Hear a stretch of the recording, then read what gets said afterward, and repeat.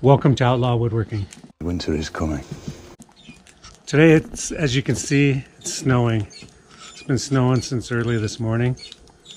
Thank God my snow machine, my snow melt system on my driveway is working really good, so I don't have to do any shoveling. But yeah, it's a good day to try something new.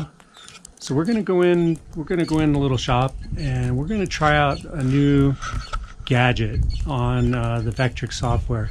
This gadget is called Gear Maker, and let's go download the software and give it a try.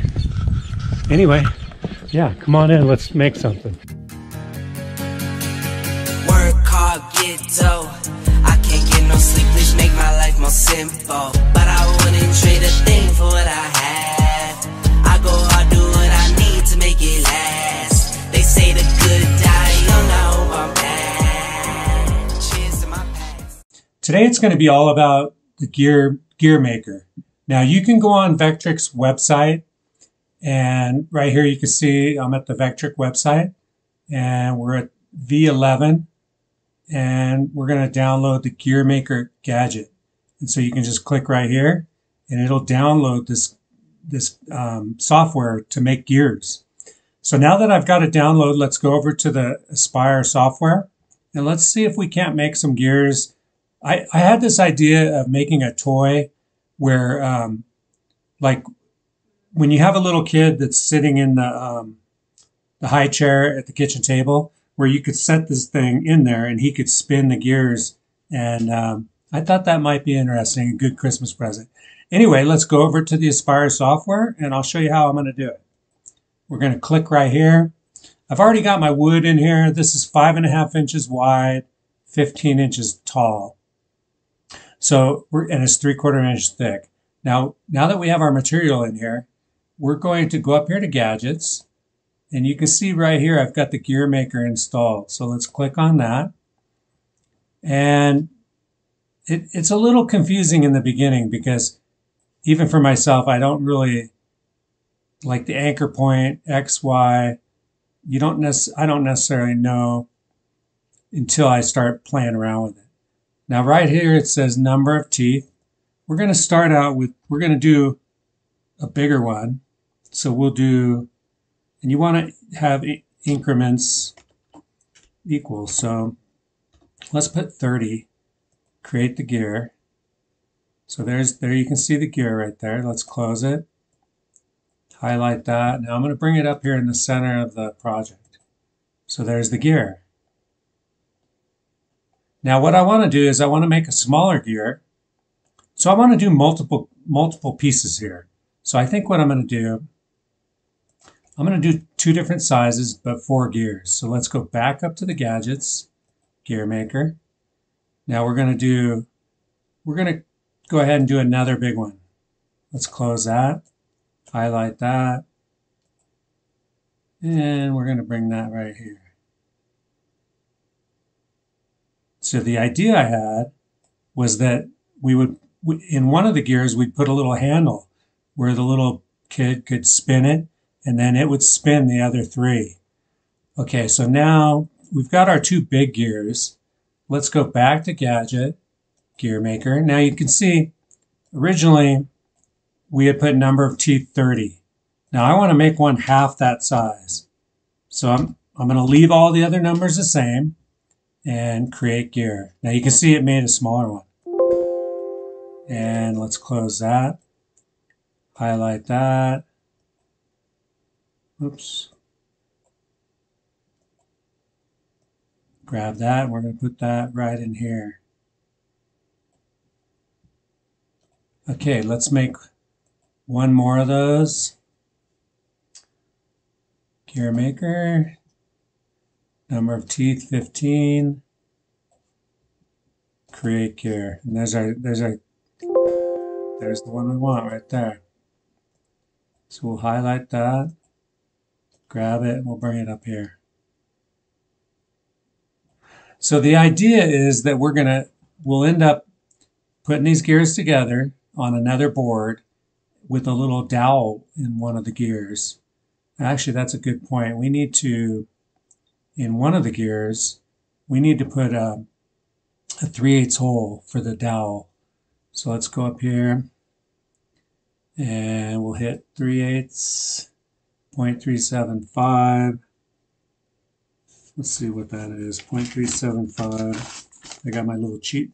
So that's 3/8 diameter. Okay, that's exactly what we want. So let's create that. And then we're going to go ahead and exit out of there. We'll highlight that. And we're going to put it kind of out on the edge, like right there. That way I'll be able to put a dowel in there and the little kid can spin this around. Okay, so there's all 4 of our gears. I don't know why it has this outside line, but let's get rid of that. Let's get rid of all these little outside lines, because that, I don't know if that'll interfere or not. And one more down here. Okay, now we should be able to cut everything. We should be able to do a profile toolpath of all the gears. So let's hold the shift key down. We'll group all these together. Group. Now we're going to do the holes.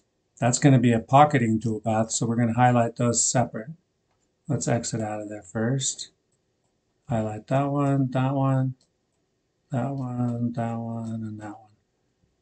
And we'll group those. Now we're going to go over to our toolpath and see how this works.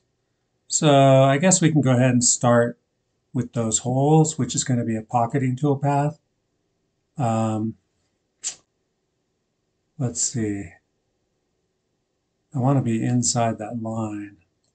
So let's do a profile toolpath. That way I can tell it I want to be on the inside. We're going to edit the passes because we need to cut all the way through there. And I only like to cut a 1/4 inch at a time. So we'll go ahead and put OK there, 3 passes. We're not going to add tabs to those. They're such small holes, it's not worth adding a tab. They'll probably just cut right out. Let's see, is that a good way to go?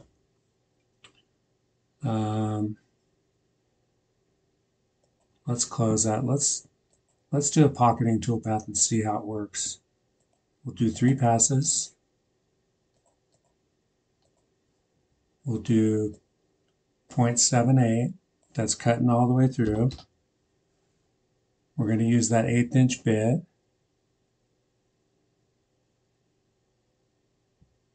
And we're going to put we'll just write holes down here. And calculate. So there's the holes. Now let's go and cut the gears. Now I feel like on the gears we need to have tabs. So let's close that. We're going to do a profiling toolpath. 3 passes. Okay. Outside the line on this one. We're going to add tabs. Might be hard to cut them out, but we'll go ahead and add tabs. We're just going to add, let's add 2 tabs. Add tabs. So that's 2 on each wheel. And close. And we'll go ahead and put gears. And calculate. Yes. Preview all. And then we could. So it has tabs in these holes for some reason. Why does it have tabs if it's a pocket? See how rough that is? That doesn't look right. The gears look right though. All right, let's reset the preview, close. Let's take a look at this toolpath. Raster, okay, that's why. We need to change this to an offset and watch what happens. Calculate. Now if we look at this, actually we're going to take a look at both toolpaths, but let's go ahead and preview this one. Now you see, by changing that toolpath to a raster, it ended up cutting them a lot cleaner and smoother. Now let's reset that, close that. We're going to look at the gear one too. And outside the line, so that doesn't give you the option of the raster or not. So that's all good. I think we're, let's go back to preview, preview all. And we can erase this. Oh, we can't erase that because it's got tabs. Sometimes you can just click on the outside and just see the gear. But in this situation, there's our gears. And let's go over to the machine and we'll get this thing set up and cut this out and see if we can have some fun making something. Okay, I'll see you over at the machine. The first thing I do is clamp down my material using a T-track and some Rockler T-track clamps. I'll show you a picture of the clamps right here. I get it nice and secure. I have to leave that bottom corner one off temporarily until I do the homing and use the touch plate to XYZ it. Right there I start the homing procedure. I then do the XYZ. That was the Z, straight up is going to be the Y. There's the Y, there's the X, and we're ready to roll. I'm using a bit from a Mana 46176. It's a Spectra 1/8 inch downcut bit, and I'll show you a picture of it right here.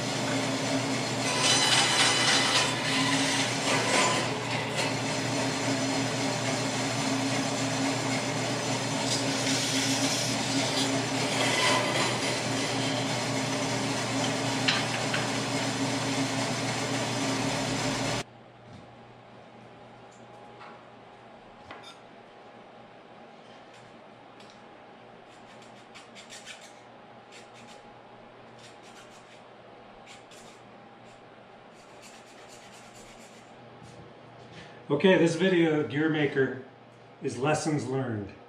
So basically, the idea, everything works really good, but the problem is by using an 1/8 inch bit and having so many, there's way too many teeth. I should have a lot less teeth than this, or gears, whatever you want to call them. So yeah, pretty cool little gadget though. I think, you know, like I said, the lessons I learned was use a lot less teeth and, you know, keep the size the same, but less teeth and I think it would have turned out a lot better. This is just the prototype, so yeah, lessons learned. Be careful how many teeth you use, because it can make it a little difficult. The 1/8 inch bit had trouble getting in and out of there. So next time I do one of these, yeah, I'll make less teeth so the openings are a little bigger, and I think it'll come out really nice. And then I think what I'm going to do is, this is just the prototype, obviously, but I think on the kids' toy, I'm going to get skateboard bearings and use bolts so that it's really nice and tight, and I think it'll turn out really good. Anyway, yeah, fun thing to learn. Gear maker from Vectric. Anyway, thank you very much for watching. Please subscribe, like the video, and I will see you next time. Later. Work hard, get dough. I can't get no sleep, which make my life more simple. But I wouldn't trade a thing for what I have.